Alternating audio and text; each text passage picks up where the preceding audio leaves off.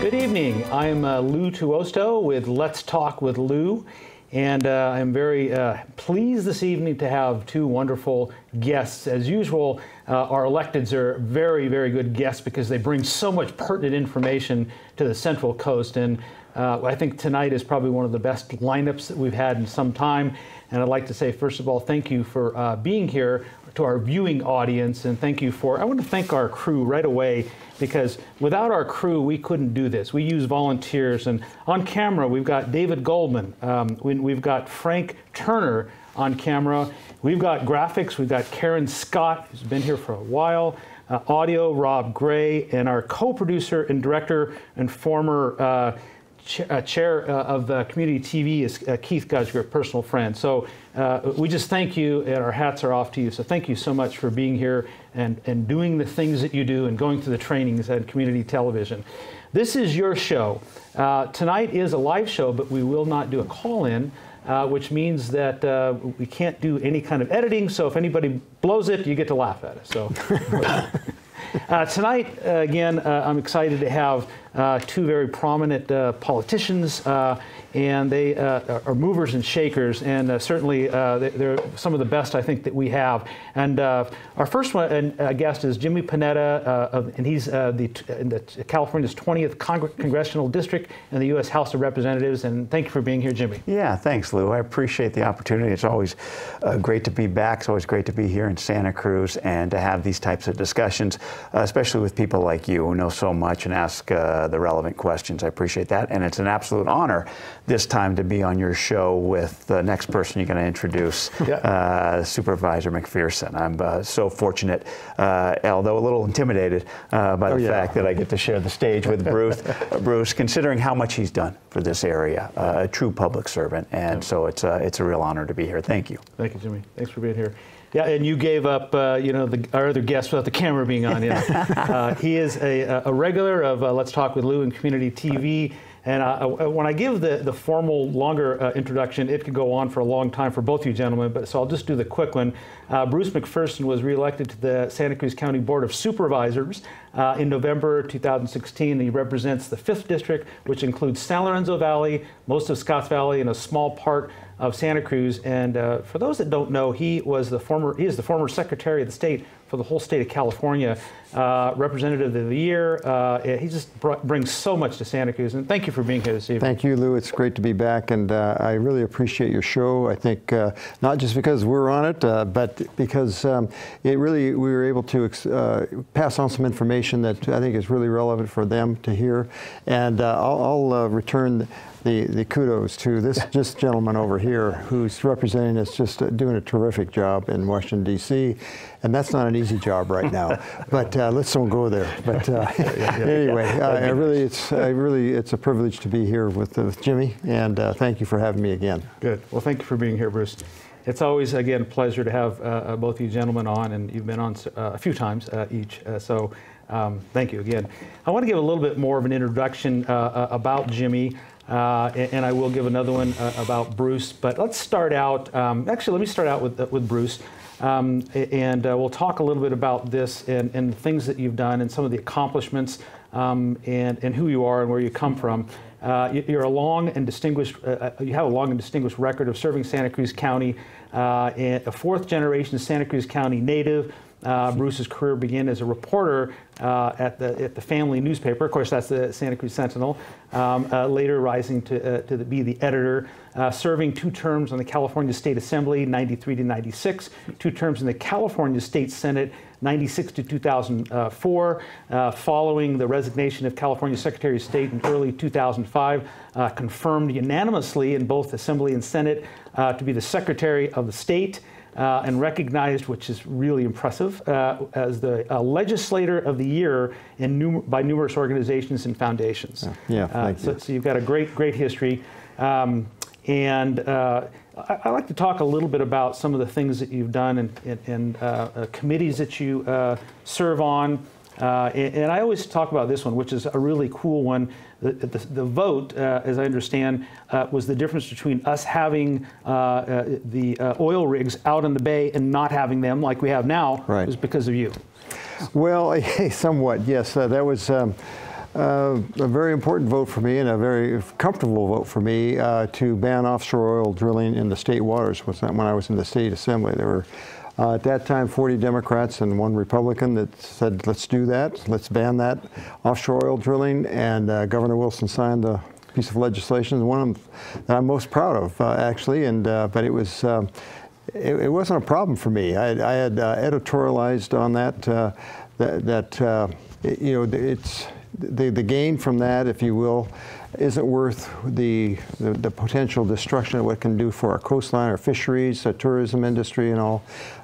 It wasn't a difficult vote, but it was an important one, as it turned out, when I was in the legislature, in the assembly. Okay, very good. Some of the committees that you serve on, Bruce, the Area Agency on Aging and the Advisory Committee, Council there, Association of Monterey Bay Government Board of Directors, California State Association of County Board of Directors, very impressive, Child Welfare Services System Improvement Plan Steering Committee, the City Selection Committee, First Five Commission, Highway 1 Construction Authority, and the Library Financing Authority. I think one of the last, as an alternate, one of the last times we were here, we were talking about libraries and funding. Yeah, it's great. Yeah, and it's a privilege to serve my home county more closely. People often ask me about what was the difference between the state and the local. Is it easier? Was it more difficult? It wasn't. If you do the job you're supposed to do as a public servant in the political world, you put a lot of time into it, and you realize that your time is not your own time, so to speak. You know, there's a lot of things to do, and that's what you should do. That's what you're elected to do. But yeah, some of those things that have just happened recently in my district and throughout the county, when voters in June of 16 passed the library parcel tax, we just broke ground for the Felton Library. And right next door is going to be an interpretive center park that it's first of its type, I think, in the state of California, where we will have a library there. It's going to be about 9,000-foot library square feet, and you can go next door over the bridge of Bull Creek there in Felton, and then look at and interpret what you've just read about some of the environmental issues that you've picked up in the library. It's fantastic, and it is a community effort. You know, we're there to serve the people, and you do not. You can say, I don't like to say I do. It's not the way it happens. It's we. It's a community effort. And boy, that Felton Library was one that is unmatched in my political career. It was just great. Yeah, under your leadership for sure. You're a very humble man. Jimmy's kind of chuckling about all the work that goes behind the scenes. There's a lot of work. It's sometimes thankless, but a lot of work for our electeds. You know, we'll talk about that, making yourself accessible. And I guess it's the first time I've seen this, and you're not my supervisor, so I didn't follow this very closely, but you meet on a regular basis with your constituents, and you have a district meeting twice a month, and it's kind of a drop-in opportunity for people to meet you or your staff and talk about issues of concerns. Could you talk a little bit about that, where it's at, and what happens at those kinds of meetings? Sure, because in my tenure now, in my 6th year as the 5th District Supervisor of Santa Cruz County, we've been able to open 2 sheriff's offices, substations, one in Felton and one just this last year in Boulder Creek. And so I go up to one or the other every week, or somebody in my staff does every week, for people to drop in that can't make it down to the county center, or I'm up in the valley a lot. That's the main, probably 2/3 of my district is in Santa Rosa Valley. So I want to make a real point of going there, and then go to the city of Scotts Valley, but of course they have their own city government, so I think it's more important for me to go to the unincorporated area. And we, boy, there's a range of discussions, I'll tell you. But probably healthcare, transportation, the housing situation is just immense here now, and the homeless situation. And there's some things we're trying to do it, but I feel really good about serving with my colleagues on the board. County government, we're stable. We have a good reserve account now. We're going to get into some new plans of implementing some new plans of a strategic plan that we have just developed in the last year. So it's an exciting time. It really is. Okay.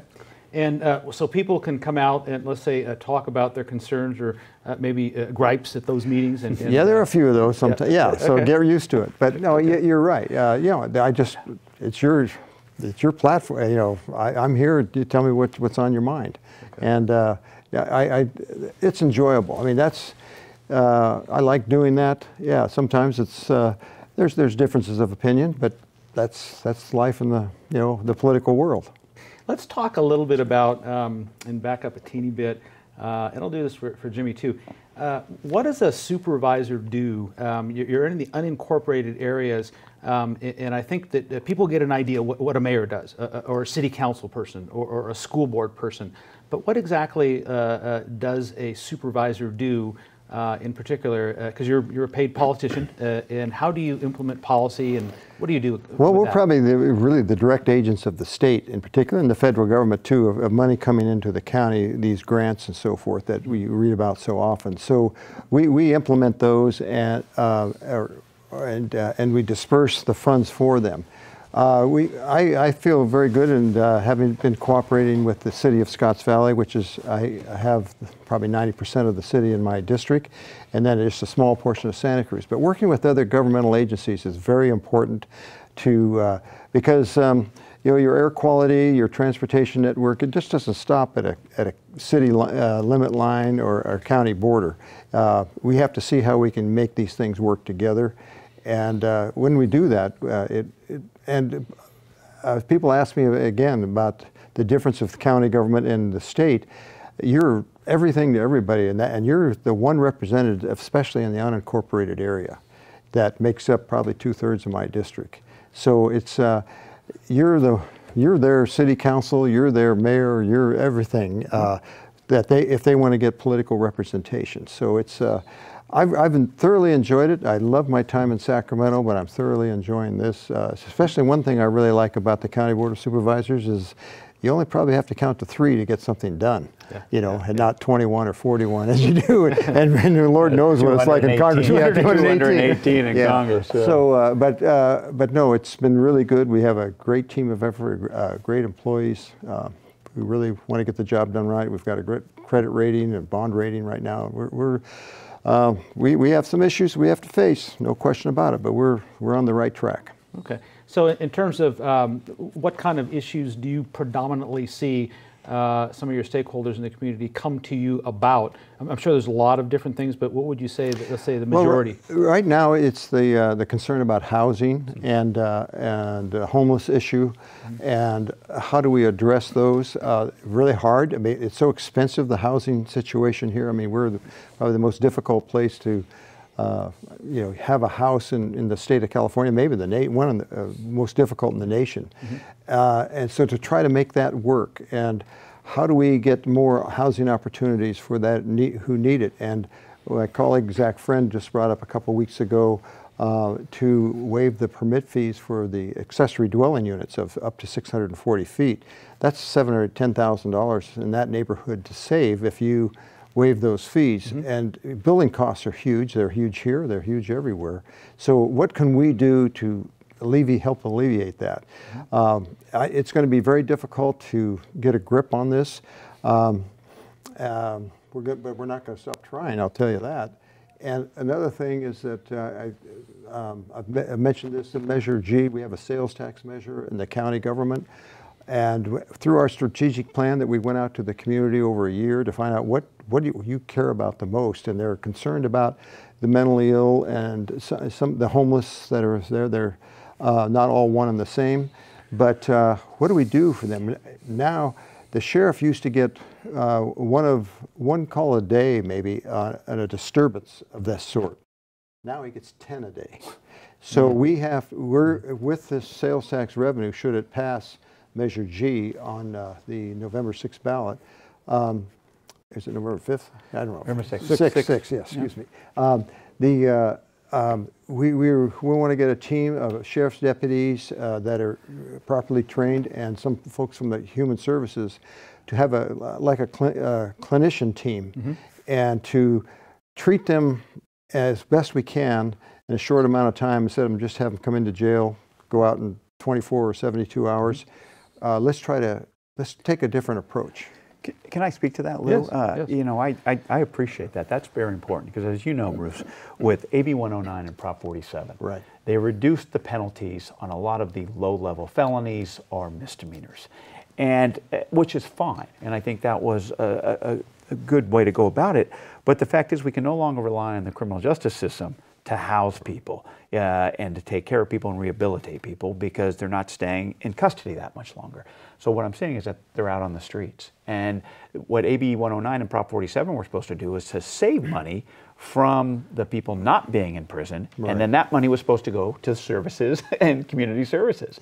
But I think right now we're at a transition now where that money's not coming down, and I think it's wonderful that these are the ideas that you guys are coming up with to provide that that type of funding and those types of community services to address such an important issue in this area. So I think that's great. Yeah, and I think it's discussed elsewhere, but this is a pretty new model, and I think it's going to be very good for the community at large, but most importantly for those people who need the attention and the treatment immediately, instead of just getting in this revolving door and creating some chaos along the line. So we're really excited about that, and I'm really proud of our Board of Supervisors and our approach, and I appreciate the people in Santa Cruz County who really took there was over 2,000 responses that got engaged in what do we want for our county, and I thank you for that, because that gave, that's what we want to address. We want to hear what they have to say. Excellent. Great. Excellent. Measure G. We talked about this before, but I think it's worth repeating if we could talk about that. Coming up on the vote, and actually most of us have our ballots. They've been mailed out. Or That's correct. They're getting mailed out as people are reviewing what to do and how to do it, and maybe some interpretation. And I think you've got a good following, obviously, and people respect your opinion. Let's talk about that Measure G and how it might benefit us. I would say, well, I'm in the county as well. So let's talk about how it might benefit us and what would it do? Yeah, Measure G is a half-cent sales tax that was beyond in the unincorporated area for 12 years. We have an oversight committee that would oversee what we're doing with the money and make sure we're doing what we said we were going to do, such as this program I just mentioned. It's a little different in that city voters, because of a recent state law just in the last year or two, will vote on that measure to increase possibly the sales tax by 1/2 of 1 cent in the unincorporated area. The theory being that people who live in the city buy goods elsewhere, so they're going to pay an increased tax on that. It'll raise probably about $5 million a year for us. As I said, we have an oversight committee. We have our ideas of what we want to do and how we want to focus our attention on the revenues that come in from that. So we feel very good. It's a majority vote. We'll pass the measure. I'm never overconfident, but I feel pretty good that people feel we're doing the right job of being very frugal and considerate with the funding that we have, and the fact that we have 250 less county employees today than we did 10 years ago, and we're still doing a very good job because our employees are so outstanding. That I think that really says a lot. And so I hope we can do this because the community wants it. Another issue or subject would be parks. Leo's Haven is just going to be opening up tomorrow. This is for the special needs children, the first of its kind in Santa Cruz County. There's been some tremendous people, a family that had some needy children, and they wanted to do this. They sparked this. We're going to have the groundbreaking tomorrow at 10 o'clock, or in Live Oak on Chanticleer Avenue. That's very good. And we have one of those in Salinas. Yes, in Salinas. Natividad. You do. Yeah, That's where. Okay, good. That's right. That's absolutely right. So good. So in terms of Measure G, so you're obviously you would like to see that be voted on as a yes, and that comes up as not a supermajority, but just a majority. So 50% plus one. Yeah. So it's likely that it looks like it looks positive, and so to get out and vote, and that's probably the biggest issue is get our folks out there voting and get them to the polls, and it would cost a 1/2 cent sales tax. And that would put the county up to a 9 cent total, which is still among the lowest in the county. A couple other cities have a higher than 9-cent tax. A couple have a 9-cent tax. Okay. So we're not even at the cap of 9.25 cents. So we think it's reasonable and it's needed. And there's been a lot of new people here, and we think this is the best way to address it in the programs that need it the most at this time. Not getting ahead of ourselves at all, but have you thought how that, maybe not, but have you thought about how that might be spent if it does go through, so people can maybe get more of a grasp on, okay, where's my half a penny going to? Sure. Well, that's it. I mean, it is with the Sheriff's Health Services Agency program. That's the main cog. Parks in each of the 5 supervisorial districts in the county would get some funding from it. We would also probably look at some of our other human services programs as well. We've gotten some great feedback. This is where we can focus on this. The first half year, should this pass, and it goes into effect the first part of 2019. This is where we said we wanted to target the funds at this time. We will follow up with the plans that are, it's a broad range plan that we have that the people have said they're what they want. Transportation is always a big thing, but we also, the state or the county voters passed Measure D a couple of years ago too, in November of 16. So that's helping us a lot. And I'll tell you what'll really kill that program though is if Proposition 6 on the November ballot, statewide Proposition 6, if it passes, a lot of our transportation funding is coming to a standstill. That's right. So no on Prop 6. Yeah. No, agreed. Okay. Agreed. And Bruce, just talk to me a little more, if I may, sorry, yeah. About Measure D. Tell me where we're seeing the effects of that. And I say that because I think it's great that the citizens of Santa Cruz County passed that. Yeah. I know when I was running last time in 2016, 3 out of the 4 counties in my congressional district passed self-help infrastructure type of propositions or measures, excuse me. Then the fourth one who didn't pass was San Benito County. It's on the ballot again this year. And so I just kind of want to encourage them to we had this type of information. A committee that looked at this for 2 years. How do we do this? What do people want? And so we said, not everything transportation-wise goes into one pot. There's variables in our transportation network. Number one priority, top priority of 30% of the funding that was received will go to local roads. And that was by the way, that was a 2/3 vote that was needed in that because it's specific to a subject. And it was over 68% that voted yes on that. So that was just terrific. Our local roads, the Highway 1, which is a nightmare, and it's really a difficult situation. We also gave 20% to the transit districts and the special needs, the buses that are needed for that, and then for bikes and pedestrians too for your normal. So we said, let's have something for everybody in this, and we're delivering on that. But local roads, and we suffered such severe tragedy or destruction, I should say, of our roads in the 2016-17 floods and rainstorms. We're coming back on that. And you mentioned the term self-help county. Yes. And when the state sees that you have helped yourself, literally like this, and taxing yourself, they will give to you. Less than half the counties are self-help counties, so we will get, that could mean millions of dollars for us every year. And that money will come from the gas tax, yes, correct? Right. So that was real pivotal when Measure D went through, yes. In that certainly we've got the revenue, which is great, we need it, we've got places to put it, we've got repairs that we got all that stuff kind of earmarked, but the big thing in my mind was that we became a self-help county, which we weren't prior to that, which means we get matching dollars from the feds and matching dollars from the state, and it works really well in terms of getting more than we anticipated, and we've gotten up to this point, it's a lot more money potential. Yeah, and like I said, if Proposition 6 passes, a lot of that's not going to get here, it's not going to get anywhere. It's going to just be withdrawn. I mean, it's going to be, our gas tax in California hasn't been increased in more than 20 years, the state gas tax. And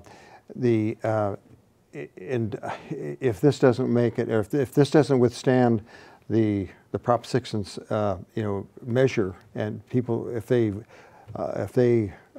say that you're going to take it away with a referendum, that's just going to set us back, and we won't have another gas tax increase. And you have to have money to build, gas tax or highways and your byways and your bikeways and so forth.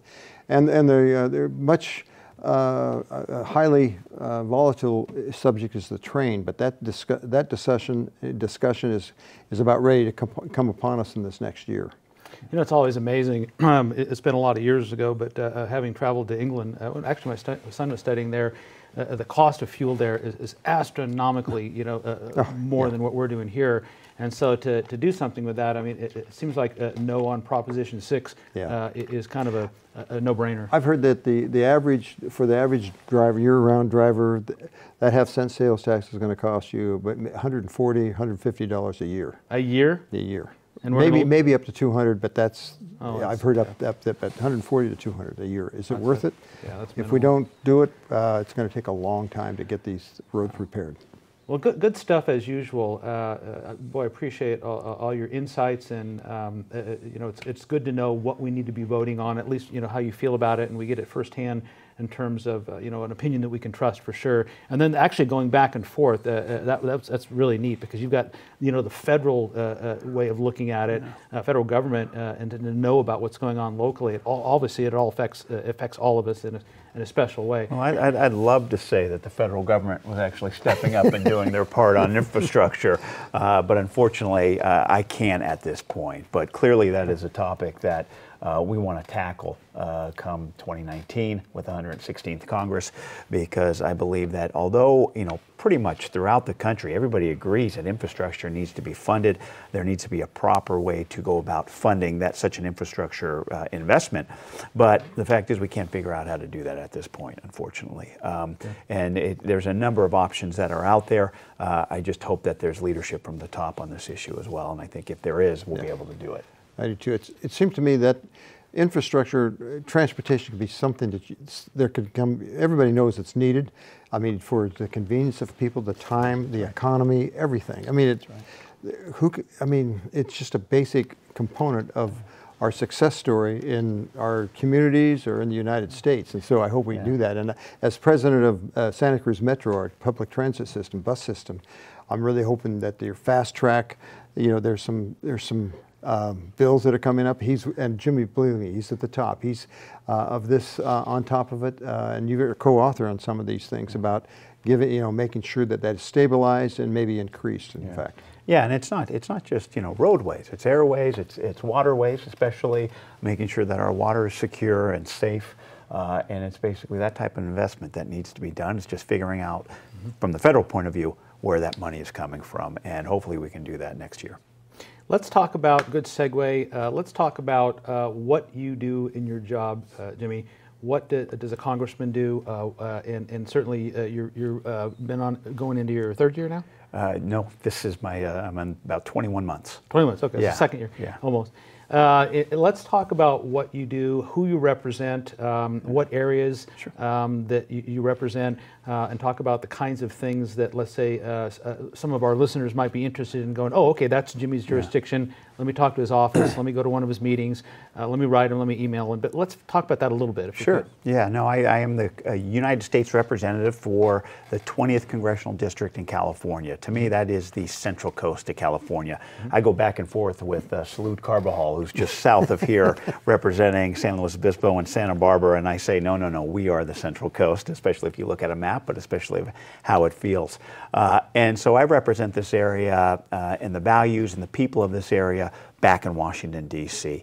Obviously making sure that what we have here, be it our environment, be it our immigration policy, be it our infrastructure policy, that those are protected and those are fought for back in Washington, D.C. And of those topics especially, there's a lot of fight that needs to be done, especially in Washington. But at the same time, you make sure that you represent the people here. And I love what Bruce said about having those meetings with people. In my limited time in Congress, we've had over, I think, think 800 meetings with constituents and groups here in the district. 800? Yeah, over Wow. 800 because okay, you're out there. Yeah, no, well, you have to be because look, for one, you know, even though I grew up in this area, I went to school in this area, I worked in this area, my wife's a judge in this area, I have daughters who go to the same schools I went to. You know, you realize that there are certain areas of this district that you do not know, and so it's always good to have these types of meetings, and so we kind of have an open door policy. I mean, I learned that from people like Bruce and people ahead of me who had office hours, just kind of opening up your door and letting people come in, and so that's what I've told my staff is that people want to meet with me, we're going to do that, and we have done that, we're going to continue to do that, but it's making sure that they know what services we can provide as a Congress member. As what inspired me to get into this job is the policy is important, and I understand that, but it's the constituent services, how I saw growing up, can actually affect people's lives. To this day, people make it a point to come up to me and tell me that when they had a veterans issue, they weren't receiving their benefits. When they had a Social Security issue, they weren't receiving their benefits. When they had a housing issue, they went to their Congress member, and let me tell you, their Congress member did something for them that actually helped them personally, and they will never forget it. Why? Because it not only affected them, it affected their family, and as I look at it, it affected their family's future here on the Central Coast. Sure. And so I make it a point that constituent services are my #1 priority, making sure that I am that bridge, that I and my staff and my office are that bridge from the Central Coast to Washington, D.C., and the bureaucracy that you have to deal with in some of these areas, and back. That's my role. Because as you know, and many people know, especially if you're a veteran, dealing with the VA can be tough. And there are people who work in that bureaucracy who automatically say no. And what I tell my staff is if it doesn't sit right with you and it doesn't make sense, let's push back and get them to yes. And you have to do that a lot of times. And so that's what we're there for. So if you do have a veterans issue, if you do have a Social Security issue, come to my office. Let us know and we'll help you with that issue as best as we can. But that's our job, and that's my #1 goal, to continue to represent our values on the Central Coast out in Washington, D.C., and continue to represent the people here on the Central Coast locally and being that bridge to our nation's capital and back. So what I'm hearing from you is that you definitely are out there and you're talking with people because you want to find out what the needs are. What would you say is one of the biggest needs of our Central Coast folks that you're talking to one-on-one? Certainly, you know, you're representative, a native of the veterans, and as well as being, you know, such a local. You get it. You know what's going on in this community. Being decorated in the military, you know, active service, you've got some experience, you know firsthand what that's all about. So you're not, you know, sitting just in D.C. or at home talking about it. You're in there, you've been there, done that. What would you guess is our #1 need that we have, and that are being brought to you, and they're saying, like, we got to have this? I mean, what, 30%, 50%, or whatever the bulk of the people talking to you about that is really, truly something that you'd like to see changed in D.C.? Yeah, look, I think based on how you just summed up that question, being changed in D.C., I believe that the #1 priority for this area in Washington, D.C. is immigration and immigration reform. I think being from here, having a grandfather who came here from Italy as an immigrant who basically worked his way through this country, and fortunately for us, for my family, settled here on the Central Coast, thank goodness, and basically lived that American dream, basically giving his children a better life. So I appreciate those efforts. I appreciate the risk he took. I appreciate the risk that so many of our friends, neighbors, and family members take to come here to give their children a better life. You can't help but appreciate that being from the Central Coast of California. We have a huge immigrant population, and that immigrant population obviously helps our economy, but I believe it's our community, it's what our country's about, but it's also what our culture's about. It's who we are.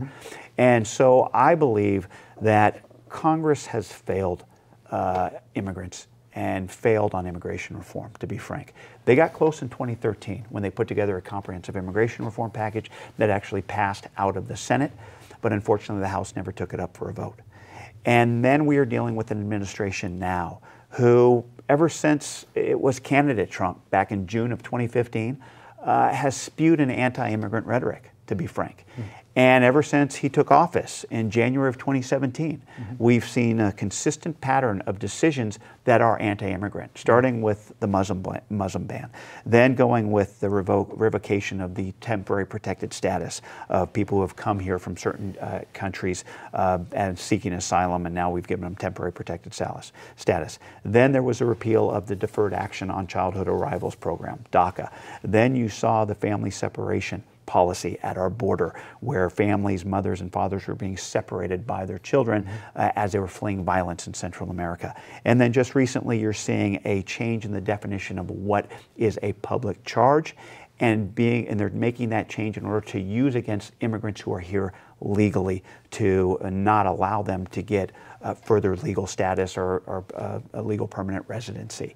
And so I believe it's up to us to make sure that we continue to push back on this administration, one, but two, actually come together and pass immigration reform, making sure that our dreamers are protected, making sure that those men and women who want to come here and work in agriculture, who have worked in agriculture, who want to continue working in agriculture, can do that, and making sure that not only those men and women, but the families who are now here, the children who are now here, who are American citizens, that we understand that as well. You can't just take a person and remove them, because there are citizens attached to them now. There are families here. It's a whole process. And we got to make sure that the administration understands that.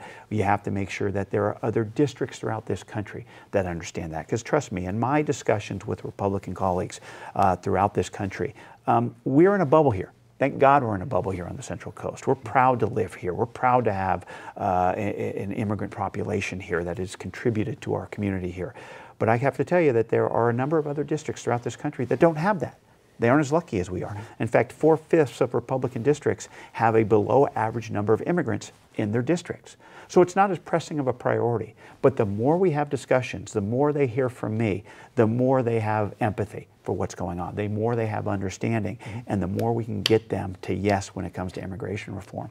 It's going to be difficult with this administration at this point. I can't stress that enough. But it's not going to stop us from, one, having these discussions, two, telling the story of immigrants, especially here on the Central Coast, and three, ultimately, trying to pass comprehensive immigration reform. And if anybody's going to get it and see it through, it's going to be Jimmy Panetta, believe me, because I know that he's been working with Republicans, Democrats as well, but to try to get this done. I mean, I just would wish that some of your colleagues would just say, let's don't fight about it.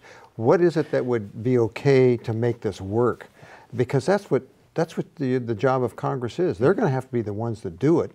I just wish we could get more cohesion in that in Congress. And I appreciate your leadership in that in the Congress. Yeah, too. no, we're trying. I mean, obviously, because it's so important here, and as a grandson of immigrants, I get it. But one of the areas that we actually have been having these discussions is one of the caucuses I'm on, called the Problem Solvers Caucus. It's a purely bipartisan caucus of 24 Democrats, 24 Republicans. And when the president decided to terminate the DACA program and gave us 6 months to come up with some sort of legislation, a group of us, I led the Democratic effort, I led the Democratic side within the Problem Solvers Caucus. There were about 8 of us and the 8 Republicans. We actually came together and we're actually talking about it. We're actually we spent many late nights literally cramped in each other's offices, kind of taking pieces of legislation, the Democrat version and the Republican version when it came up to saving our dreamers, and actually going line by line and seeing where we can compromise on that. And it's very difficult. And I got to tell you, in my limited time in Washington, D.C., I can tell you that immigration is the most policy complex and most politically sensitive issue that I've dealt with. And it's because of the differences that we have throughout our country and because of the different constituencies we have. But the fact is that if you're able to sit down with members who want to sit down and solve this issue, we can do it. And we did it. We actually came up with principles, not just with saving our dreamers, but we then talked about border security, because that was important to Republicans and their constituency, having to go back to their constituency and say, okay, yeah, I did something for dreamers, because their response they got was, from their constituents was, well, then what are you doing to protect our border? That was just because of this administration, that message, that's what they had to deal with. So we also talked about border security, and we met with Border Patrol, we met with the head of Border Patrol, we met with people who were on the border, a few members went to the border, and we actually had those discussions. It was important. We actually came up with a compromise on it to show leadership, to show the administration, look, here is a group of Democrats and Republicans that can agree on these types of principles. Let's do something about it, just to kind of give them motivation. And unfortunately, with leadership in Congress, and on both sides it can be difficult, and with this administration, it was difficult. But that's not going to stop us. In the 116th Congress, that's going to be a priority for me. I do believe it's going to be a priority, hopefully, for the Democratic Party, which hopefully is in power at that point. What happens when you come together with that great work, and let's say you do come to some agreement? What do you do with that information? Where does it go? Obviously, we're talking about it here live on the show, and our listeners are going, "Wow, you're doing some stuff that's really good. You're walking across both aisles, and you're getting everybody to work on these particular issues." And this particular one is issue is immigration, which is probably one of the toughest ones because it hits at some level. It hits us all. In a special way, because we all come from someplace else, my family too. And so what do you do with that information? How do you show the success that you had so that can in fact be a model for other groups that are working on things like that? What do you do with it? Yeah, no, look, people knew that there were a group of Democrats and Republicans who were working on this, and part of that is based on us just talking about it. Part of us is having discussions with leadership, because let me tell you, once leadership, Democratic leadership, found out that problem solvers were working on immigration with Republicans, they got a little nervous. Politically, that was their purpose of why they got nervous. But we had those discussions. We let them know what we're doing. And actually, the Senate heard about it, and we actually started working with Senate leaders, Democrats and Republicans. And they actually, when the Senate was negotiating their 4 bills when it came to Dreamers and border security, they actually looked at the principles we passed because of our negotiations and our discussions with senators and used them in coming up with one of their 4 pieces of legislation that unfortunately was voted down. All 4 were voted down, or didn't pass, I should say. But you're making some segues in terms of showing how to do this kind of stuff. So in that sense, you've got some success for sure. It's kind of planting the seed, and you can take that in other arenas. That's pretty impressive. It's important, and let me tell you, it's just called doing your job, to be frank. And I hate to say it like that, but I'm telling you, legislating in Congress is starting to be a lost art, unfortunately. And one of the lessons I've learned is that in Congress, people have conclusions, and then they try to find evidence to support those conclusions. And as a prosecutor, that's not how I learned how to do things. I knew that early on in my career as a prosecutor, I couldn't just stand up in court and say, he's guilty, and sit back down. It's just not how you do things. You basically put on evidence, you put on witnesses, you show the jury the evidence you have, and they make the conclusion based on that evidence. But unfortunately, that's not being done in Washington, D.C., especially on these major pieces of legislation. And I believe that you are having legislators who have been there these last decade who just don't know how to legislate. I mean, I'll give you an example. One of these late night sessions that I was having in the Problem Solvers, I remember walking away about 12 o'clock at night, walking out of the office with a legislator who had been there for 10 years.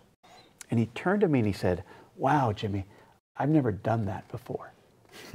You've never sat down with the other side and talked about legislation line by line in order to paid for. Exactly. But that's part of the problem in Washington, D.C. That is part of the dysfunction that we're seeing. But I can tell you, a lot of the newer, younger members who are getting there, they've heard from their constituents, like I heard from my constituents, that it is time for us to get something done, but more importantly, do it together. And I think that message is going to be perpetuated with these new candidates with these candidates that are going to be elected to Congress in the 116th, be it Democrat and be it Republican. Because I'm telling you, especially after these last couple weeks, there's an open wound and it needs to be healed. And I believe that if we can come together and work together, and what I'm hearing from my constituents is that needs to be done more and more.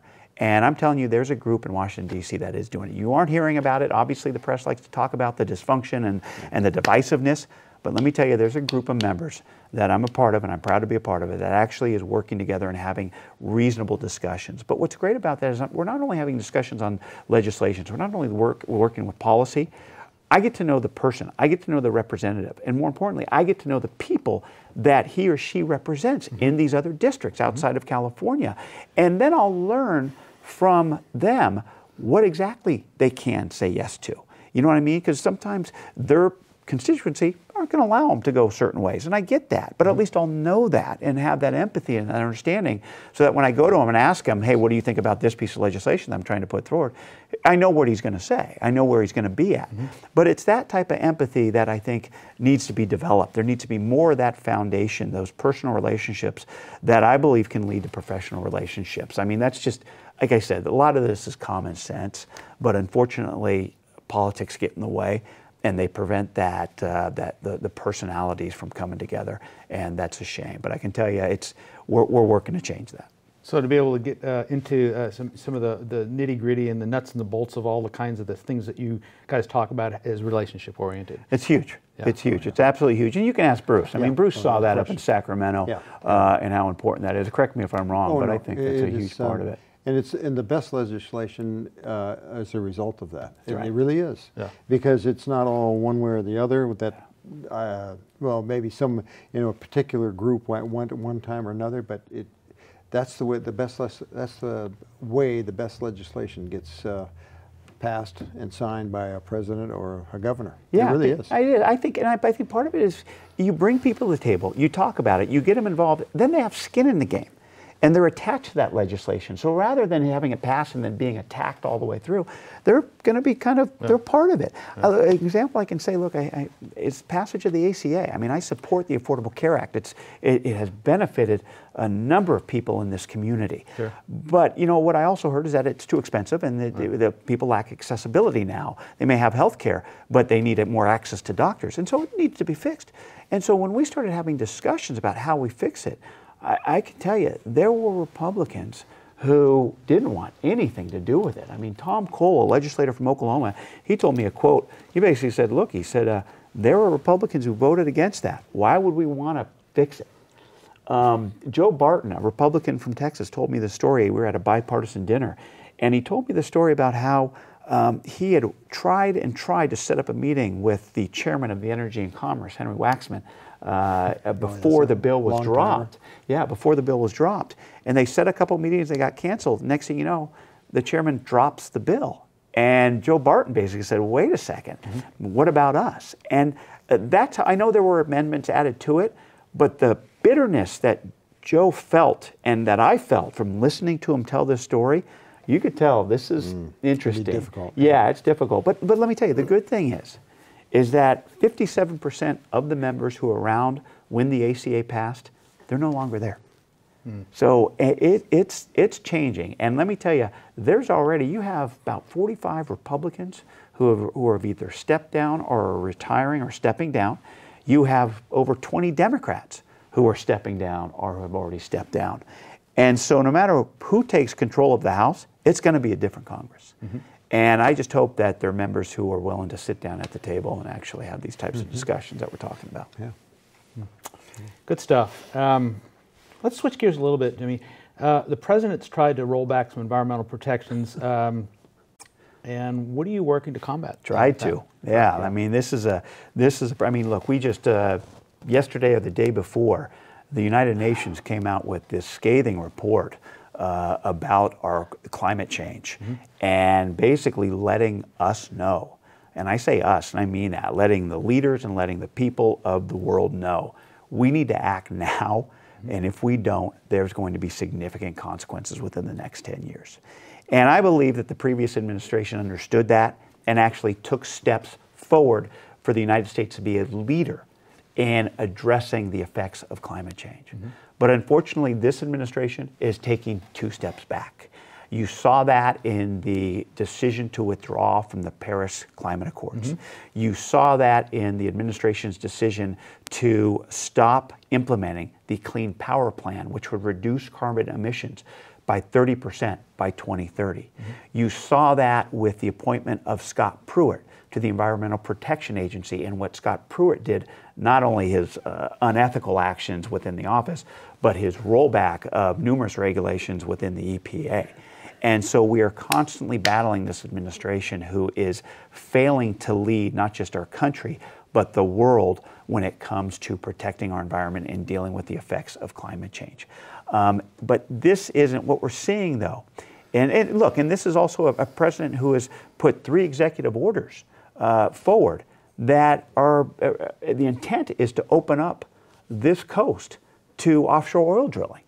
And so that's why, oh yeah, you bet. There were 3 executive orders that basically said, we need to figure out what are the resources out there, and if there are potential for offshore oil drilling out there. Then that's right. And so fortunately, there's a process before these orders can go in place. There was a public comment period. Everybody commented, which is great. And we made sure that the people here on the ground understand about those comment periods. And the regulations, as a result, have yet to come out at this point, I believe, because so many people commented on the federal regulations website. And we'll continue to do that. And that's also why the first bill that I co-sponsored was preventing oil drilling off the coast of California. I mean, now we are lucky that we've had people like Bruce, we've had people, other legislators from the Central Coast who have been stalwart legislators who basically protected our environment. But as I like to say, you know, as my wrestling coach taught me, you know, look, once you made your mark in the world, watch out for those with the erasers. And right now, this administration is trying to come up with some pretty damn big erasers. And we have to continue to protect the marks that, that Bruce has made, that our other legislators have made before us. And that's what I intend to do. But, you know, this, unfortunately, if it's not going to be a top-down effort, thank God it's a bottom-up effort, especially on the Central Coast, especially people like Supervisor McPherson, who has been a leader on the Monterey Bay Community Power Plan, implementing that. And that's what it's going to take. It's going to take states like California, who is trying to do their best, and leaders like Jerry Brown, to ignore this administration and just go forward with being a part of the Paris Climate Accord and making sure that even though the president said the nation doesn't have to abide by the Clean Power Plan, California is agreeing to do that, coming up with its own regulations and so its own protections. And so that's very important. And so, like I said, it's those types of bottom-up efforts that we have to have in order to address the effects of climate change. If this administration isn't going to do it, we are going to do it.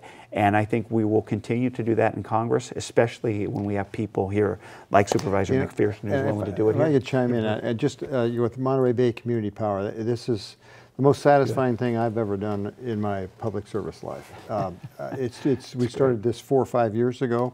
We were going to just do it with Santa Cruz County and its 4 cities. I said, no, I've represented this area. They would be a bigger, we could have a bigger envelope. And so we said, people rolled their eyes and said, wow, okay. And so instead of maybe a year or two, it's taken us 4 years, but it's in place. We were established. We launched 7 months ago, Monterey Bay Community Power. And what that is we, all of our electricity is produced from non-carbon resources, wind, solar, your hydro, and we started on this journey, and this is a cooperative effort if there ever was one, because it's the first tri-county agency of its type in the state and maybe I don't know, the nation.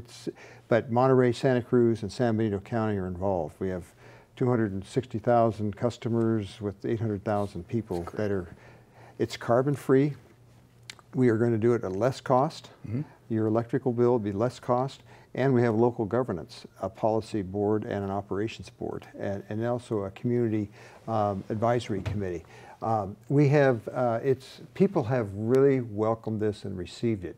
We have 95% of our commercial and residential customers are with us now.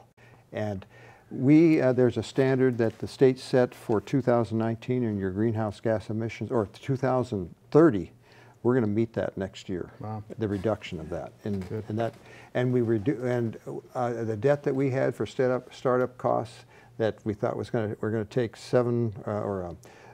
2 years to. We're going to do it in 7 months. Wow. It's done. Wow. It's done right now. No, that's what I'm saying. I mean, it takes, and that's what this report was saying. It basically takes the people. Yeah, obviously, they want the country leaders to step up and take charge. But if that's not going to happen, it takes the people to take charge. And that's why we're so lucky to have people like Bruce, people like John Laird, people like Sam Farr. The guy before Sam Farr has a nose like mine. Those types of people who understood how important our environment is, not just for us, but for our future.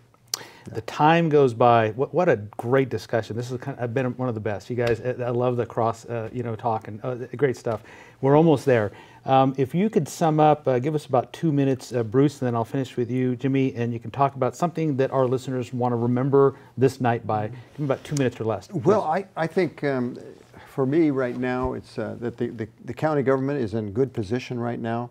I am appreciative of the way the voters have supported some of our proposals, and this is county-wide, of course, not just the County Board of Supervisors and libraries, transportation and all. But for me right now, it's the implementation and the continuation of Monterey Bay Community Power. Okay. This is very, very important, and it's critical. We're in place, we're on our way, and it's going to be with us forever, and it's going to be good for us all. Excellent. Good. Thank you, Bruce. And Jimmy, a couple minutes, maybe even less. Yeah, well, look, I think right now, federally, what I'm hearing and what we're all seeing when we turn on the TV, we see a lot of divisiveness, we see a lot of dysfunction, and people are distraught. There's no doubt about that. But the fact is that, look, our country has been through worse times. And the reason that we've been able to exist is because we've persisted. Sure. And the way we've been able to persist is because we are a democracy, yes. Not just of me, the president, but of we, the people. Yes. And that's why I can't stress enough, it takes we, the people, to get through. And that's why I think it's important that we get out and we vote. I do not want to hear that my vote doesn't count. Every single vote counts. Yes. We have an election coming up. I want people to make sure they get to the polls no matter who they are, no matter where they are. We need people to get to the polls. That's how our democracy works. That's how we're going to get out of this time. So get to the polls, and that will make a difference. Definitely. Yes, sure does. Okay, good. Good stuff. Good stuff. Any other last comments? I already, again, thanked our staff and the folks that come in and our volunteers, and they do such a great job. But again, thank you, gentlemen, for being here. I know each of you have busy schedules in the middle of all the fun stuff that you're doing to come out and do community TV. That means a lot to our community at large. We are just a small community TV location. We've got a little group of people that are volunteers, but they do a great job. Yeah, definitely. And if anybody is interested in coming out and finding out about community TV, go to our website. We archive almost all of our shows. Many of them are uploaded to YouTube, and you can kind of see what happens and see the progression of how we do shows. And they're getting better and better. I think broadcasting is getting much more of a higher quality than what we had even 3 or 4 years ago. Mm-hmm. But this is your show. This is your community television station. Come in and just feel comfortable with writing or emailing and coming by and letting us know how we can improve things for you. If you'd like some special guests, let us know too. I'm at ljtuosto@aol.com. And again, I thank you so much for being here with Let's Talk with Lou on Community TV, Channel 72 and 27. And we try to do this on Thursday nights, but many times we do it a different night as well. So again, thank you, and we will see you next time, next week.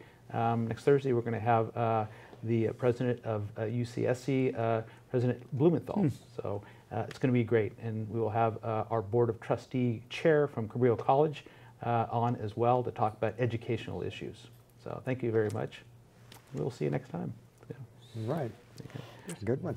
Yeah.